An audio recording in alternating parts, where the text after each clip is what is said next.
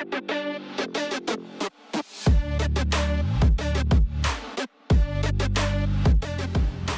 everyone, my name is Roni Bandini. I make strange machines mentioned in books and literature. From time to time I also make paid prototypes combining electronics, coding, 3D modeling and also machine learning. I live in Buenos Aires, Argentina. Maybe you know Argentina because of the tango, the soccer or the meat. But we have also an interesting story about a rain-making machine. I have several projects published. Some of them are Rasuelomatic, a device to generate reading paths for a hopscotch novel by Julio Cortázar, The Machine to Think of Gladys, based on an intriguing short story by Mario Leverero, a tiny Kindle for reading haikus, and the Literature Dispenser, a machine to get short stories printed on tickets, among other machines. The project I am showcasing this time is something called the Rainmaking machine. First of all, I would like to explain one little thing. The name of the project could be misleading. While there is a discipline named Plaviculture that focuses on producing rain, this is a homage machine to a real story that happened in Argentina almost 90 years ago. In those years, an inventor named Juan Baigorri Velar was using a custom-made machine to detect minerals. When he observed inexplicable rains, he modified and tuned the device to detect minerals into a rain-making machine. According to the newspapers, he traveled to dry zones in Argentina like Santiago del Estero and San Juan. He promised rain for certain dates and rain occurred. He did this several times, but he never let anyone inspect his machine. Eventually, his popularity faded away and the rain-making machine was never found. A book about this Juan Baigorri Velar story was recently published, including some statements with technical details. So the aim of this project was to remake his machine, or at least a version of his machine, using those statements which I tell you in advance with today's knowledge. They are incomplete, cryptic and sometimes even preposterous. For this project I have used an Arduino Nano 33 BLA Sense, a board I really like since it is tiny, it has onboard sensors and is powerful enough even for machine learning projects.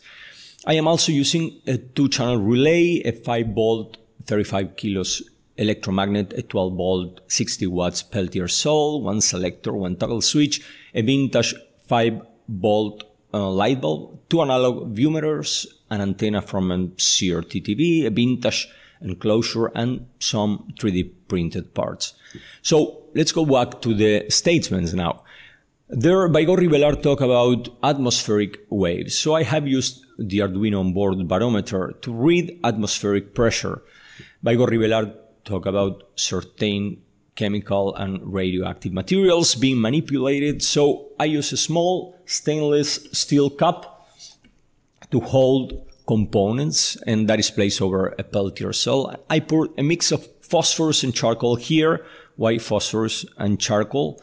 In Civil War times, after gunpowder battles, rain was very likely to happen.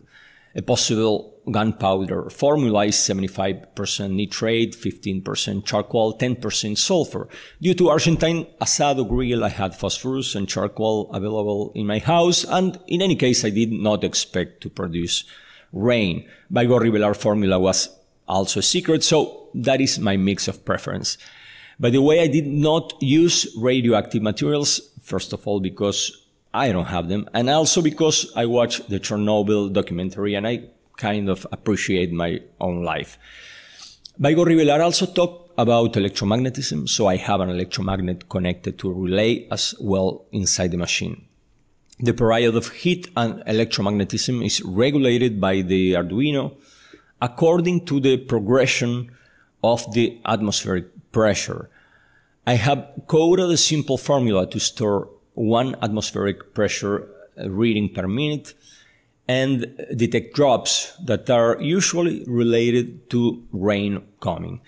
Since the coding and the general design were not so challenging this time, I've decided to invest more time in the enclosure and general look of the rainmaking machine.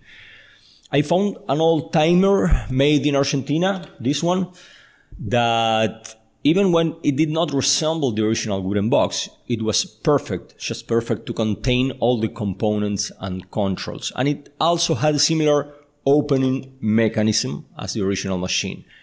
I've added a switch from an old Italian Pesa heater, an analog 2-channel viewer, a vintage light bulb here. Regarding the power supply, I've used a dual 12-volt, 5-volt power supply from an old iOmega disc. I had that power supply for years in my drawers, knowing that maybe his time would come. The 12 volts are used only for the Peltier cell. A little note about the Peltier cell. In some articles about the machine, it wrongly says that it generates cold to the stainless steel cup. In my wiring, the Peltier cell generates, in fact, heat. It took a week or so to make the machine without considering the time to get the vintage parts. Most of this time was used to design the 3D parts to fit the components in the enclosure. All this part and to connect this and the antenna.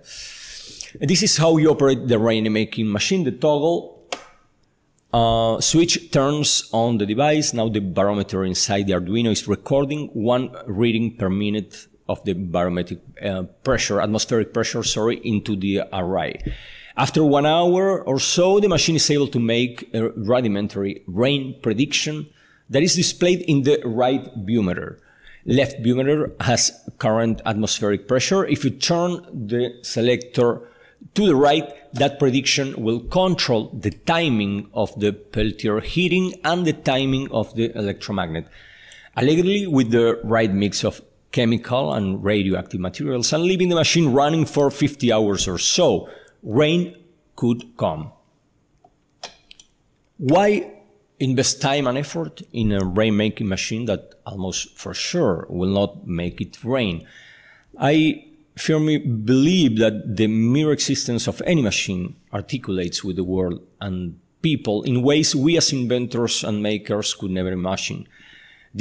Recording this event, the whole internet, is for sure linked to the Mechanical Turk, a machine that allegedly played chess, but it turned out it has a small chess player inside using mirrors.